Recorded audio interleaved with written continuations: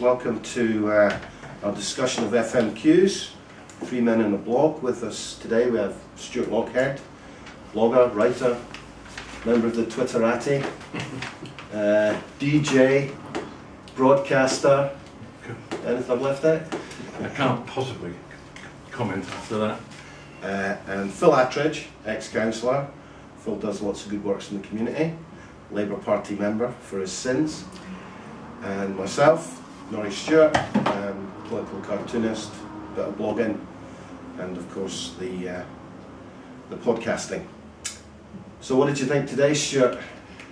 It's a bit low key compared to some of the first Mrs. questions we've had. They had a week off as well for their skiing holidays. I assume that's why they have a week off in February. What else would you have a week off in February for?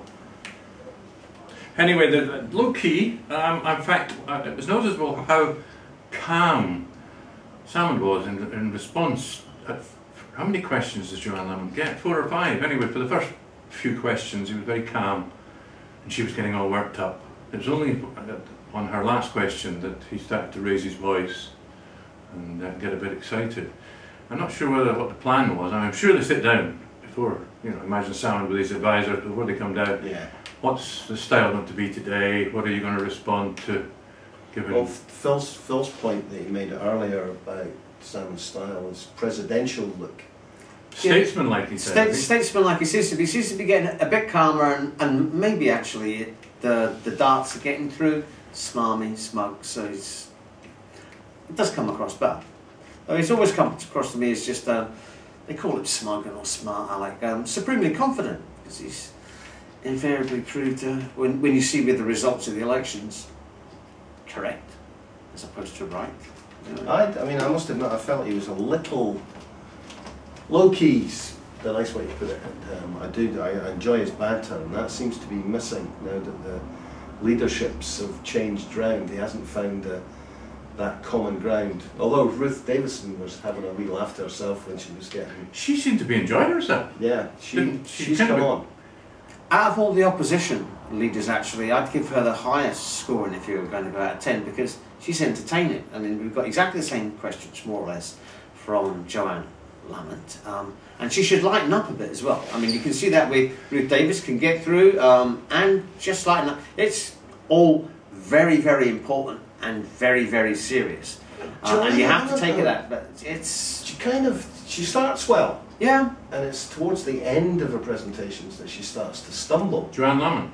Yeah, and instead of getting more confident, she seems to lose her confidence as she goes on. And as you said, with her questioning Salmond wasn't really on the ball to begin with. No. Although he came back with his tirade of statistics like he normally does. I think that's probably frustration. You could see, you could say he was tired, wasn't on the ball. You could say he was bored because he's already seen the questions, which he's answered before, and before and again. And how many times does he have to say?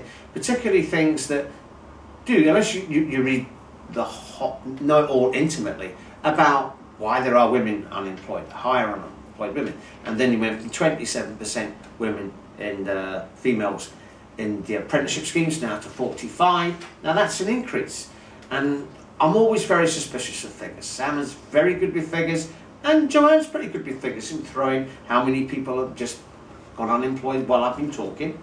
But there's lies, damn lies, and statistics. Figures don't lie, but liars figure. You can make figures do what you like at the end of the day. And it says that Davison, I thought, she's positive, she's entertaining, but he did catch her out an absolute beauty and blow her out of the water. And then there's that other one. Do we really have to? I mean, why is he there? What did you think of Willie Rennie, Stuart? I was surprised he didn't go about students again, because I thought that was stuck in a track. Yes. Maybe somebody turned the disc over. Apparently the issue that he raised had already been raised by just a backbencher. The situation at Ayrshire and Arran Health Board, and as I say, I'm not up to speed on why they were treating it so seriously. One of you, was it you, Norrie, that said, or Phil, that said 20 people had died? Yeah, there was 20 people died. Under what circumstances? But it wasn't particularly about that, it was about It was about an FOI request. Yeah. Yeah, the Freedom of Information request, I presume it was either slow in being answered or wasn't answered. That was the initial problem for everybody.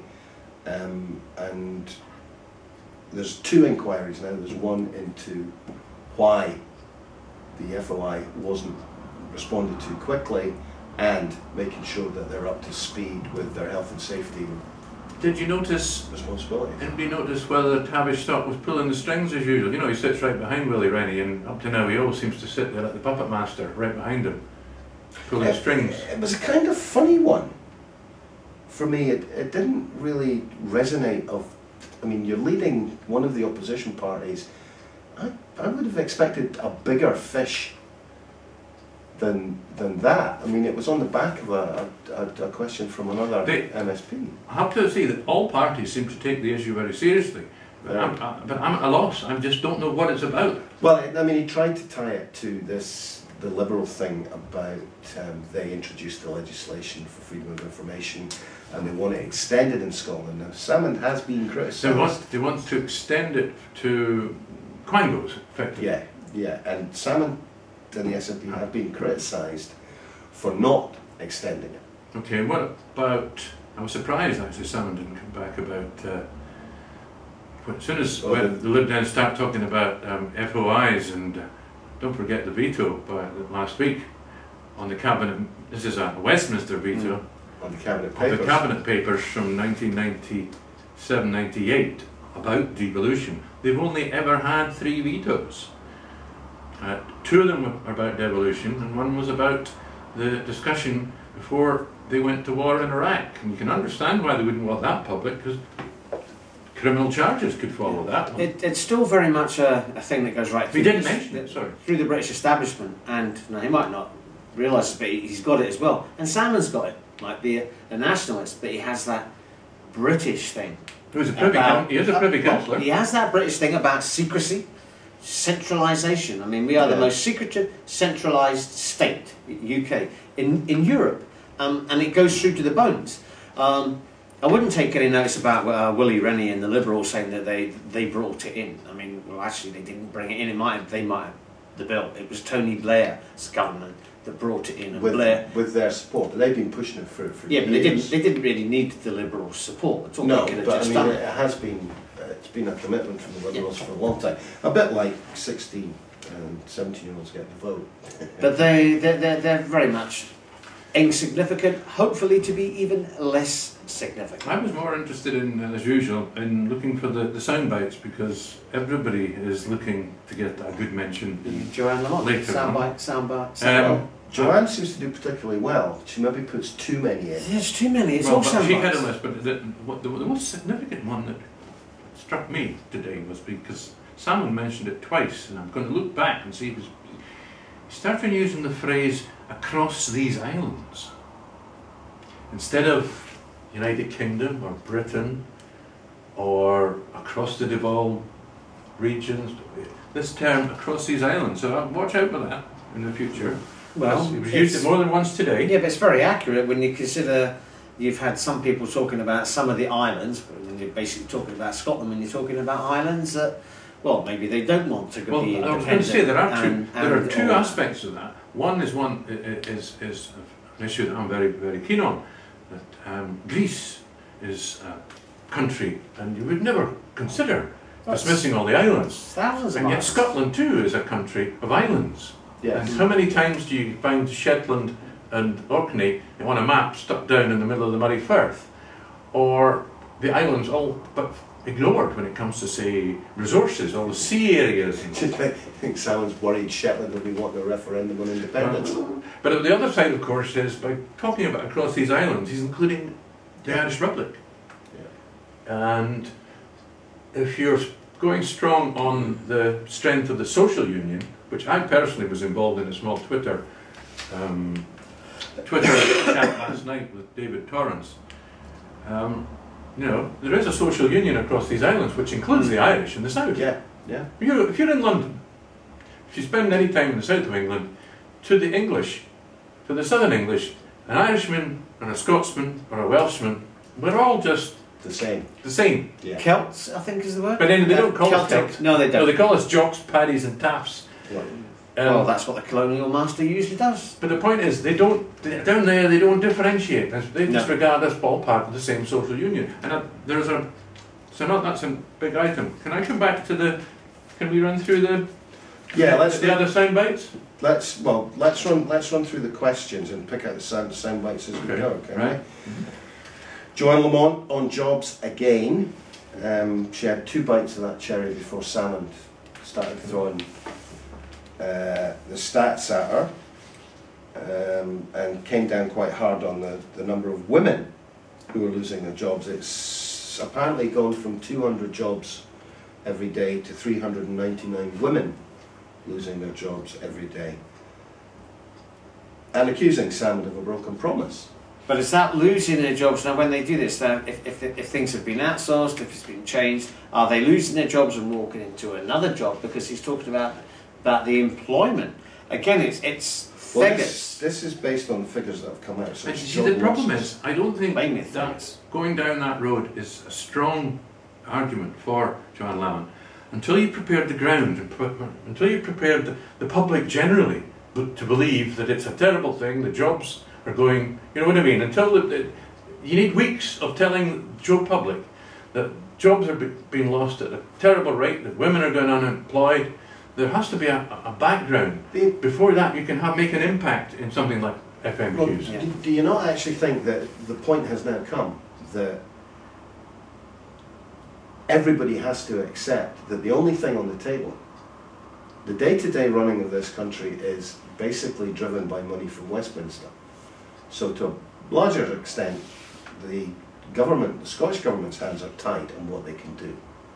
Therefore, the argument then becomes, what could you do with more devolution, tax raising powers, giving you the levers, the choices of where to put the money, or independence? And they're banging on, almost digging their own hole here, because Salmond every time gets the opportunity to turn around and say, well, sorry, that's Westminster's responsibility. That's Westminster's responsibility. Oh, and by the way, it was Alistair Darling's idea in the first place. So how does Labour deal with that? How does Labour actually make some of the mud stick?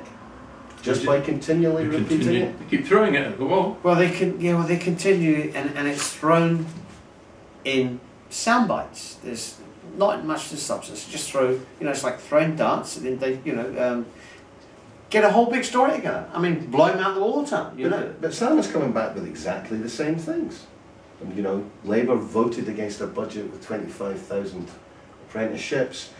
They voted against the capital spend. And capital's where you'll get jobs. Their 5-point plan involves 4 things that the Scottish Government can't make decisions on. The Labour 5-point plan, yeah. And every time it comes up, this gets thrown back at them. They need to find something else. I agree with you. Can I come in with a Twitter? Does anyone know what it is specifically that Joanne Lamont is asking the First Minister to do in order to boost employment? She isn't asking him anything else. She's asking him to adopt the Labour 5-point plan. Oh. 4 of which elements... The powers that he doesn't have. He hasn't got the leverage to deal with. And another one here, why no comment from Joanne Lamont and all those Labour councillors in her constituency losing their jobs? Oh, that's the little bit of a... Well, Labour always enjoys that. I mean, there's nothing better than... Yes, but surely the constituency MP is always bringing up job losses in their constituency. Has she found them other jobs with the Tory party, for instance? Oh, well, they say they're getting rid of the dead wood there through in the West, but a lot of that dead wood doesn't really think it's dead, and at the moment they're battling with the Commission, with the Electoral Commission, about what they can call themselves. And if you will notice, they were going to call themselves Glasgow Labour, but while they were talking it, Labour itself dived in and grabbed it, which they're entitled to do. So it's well, why spend? It was a very close thing, because apparently Glasgow Labour have already registered, prior to that, 19 of their maximum 20 names they're allowed to register for themselves before an election. They only had one choice left. I don't know how it would have worked if they'd run out, if they'd used all 20. What did you think of I don't have the stats on this. The Welsh Labour have cut unemployment. Well, see, again, it is a bit. I think the word we're looking for is arcane. I mean, we are politically, we're not naive politically, and yet we're sat here going, okay, who on earth is going to be impressed by all this detailed discussion about jobs? You need to present the argument in the tabloids, on the television news, so that there is a general feeling about, oh, 3 million unemployed, oh, you know, and then you can make an impact. At the moment, it's, as I say, it's arcane. Did you say the tabloids? You talked about the red tops. How do you do that in pictures? Well, Labour's got that problem because the red tops no longer belong to Labour. No, well, apart from that, there's absolutely no way they would. I mean, even the Daily Record is moving. Yeah. Towards a tactical support for independence. And if Rupert Murdoch is to be believed by from his Twitter, the Sun is going to support independence. So Labour is that's a poison chalice, of course. Labour's the author of this. Trump and Murdoch backing you. So, best soundbite from Joanne Lamont? I didn't. Broken Promise? No, I didn't really. No. What did she brought Oh yes, he broke, apparently Salmon broke the Trades Description Act. Yeah. And there was that bit about his pals. He would be done under the Trades Description Act. And she did bring up Trump and Murdoch. Yeah, Trump and Murdoch. That was quite good. Yeah. But again, it's all negative campaigning. It's all negative campaigning. Why is Alex Salmond in there with a majority that was not supposed to happen? Was it because at the last election, Labour spent its whole time negative, negative, negative? Now, Ruth Davidson comes across us as about presentation. When she's having a go, she can do it in a positive manner.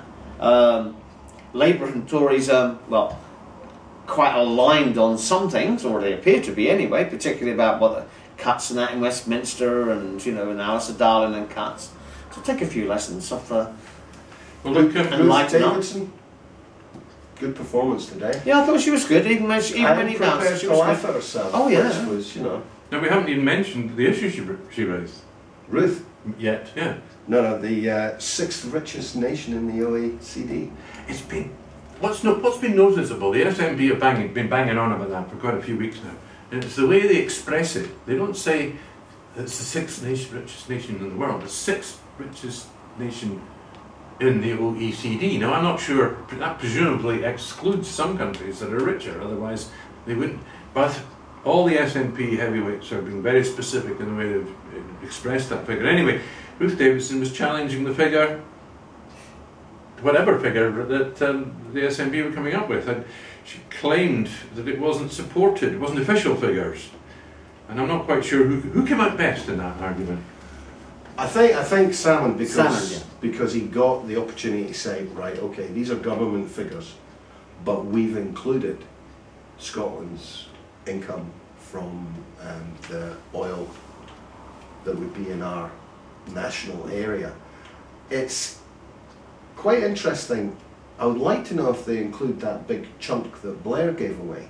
Well, that didn't quite get mentioned, but he mentioned a bigger. But they mentioned a bigger thing, that the entire offshore continental shelf was removed from Scottish jurisdiction and directly under the control of London. Became another country. Became another country. That's half a century ago, though, isn't it? Yeah. And I was sat there thinking, oh, he also managed to bring in up the Macron report. Yeah.